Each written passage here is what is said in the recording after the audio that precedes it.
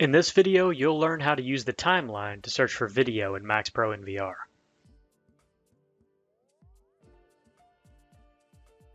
For more precise playback capabilities in search, there are several ways to find a specific event in your recording history.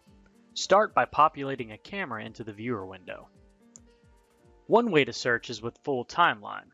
Select the up arrow caret button to display the timeline. This will graphically show you the different types of recording for your camera. The timeline can be expanded from 1 day all the way down to 1 second using the slider bar. The different colors you might find in your recording are indicated in the legend below the timeline. Notice I have both event and continuous recording for this camera.